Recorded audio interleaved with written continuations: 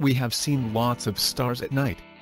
Did you know, there is one star that we can see during the day? That star is our Sun. It is a yellow, medium-sized, dwarf star. Our Sun is a big ball of hot and glowing gases.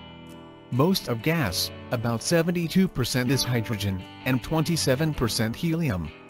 Other gases are oxygen, carbon, nitrogen, neon, magnesium, iron and sulfur.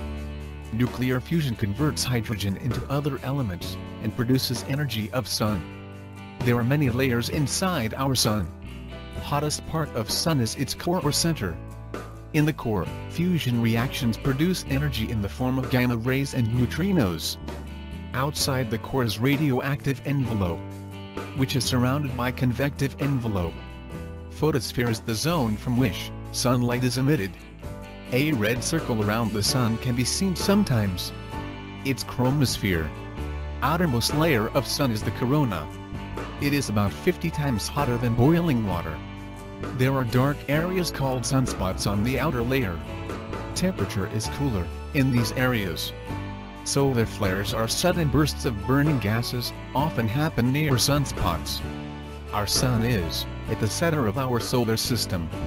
All 8 planets orbit around Sun. If an airplane could travel to Sun at maximum speed, it would take 25 years to reach it. Huge size of Sun gives it strong gravity. This gravity keeps the planets orbiting in their paths around Sun. Earth spins on its axis as it orbits Sun. It takes 24 hours to make one rotation. Part of Earth which faces Sun has daylight. It is night in other part of Earth. We receive light and heat from Sun, that's important for life on Earth. It takes Earth 1 year to orbit around Sun. The part of Earth that tilts towards Sun gets more heat and light. It is summer in this part of Earth. When top part of Earth begins to tilt away from the Sun, it is fall. In the part that tilts away from the Sun, it is winter. When top part of Earth begins to tilt toward the Sun, it is spring. A solar eclipse occurs when Moon passes between Earth and Sun. Moon blocks sunlight from reaching some parts of Earth. This causes Moon to make a shadow on that part. This is how Sun looks during a solar eclipse from Earth. Do you have more burning questions about science?